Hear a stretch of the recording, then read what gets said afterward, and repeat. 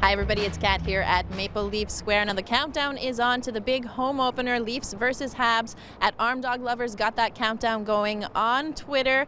Jerseys are rolling by, the roster has been set.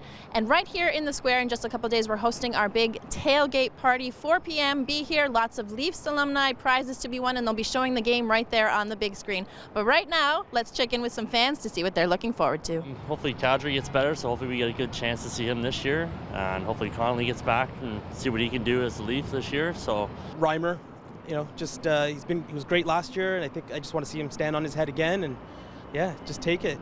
Ideally, I want to see how good Reimer is as number one this year. See if he can do a full season's workload as number one with the monster behind him. So a lot of pressure on him this year to, carry the load this year, if you will. Really happy to see Matt Fratton make the team, and Gardner playing the way he is.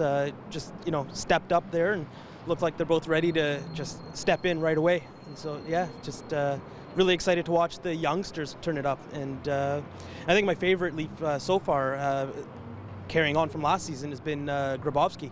He's just picking up where he left off, and I think that's amazing to see. I think he's really going to carry the team.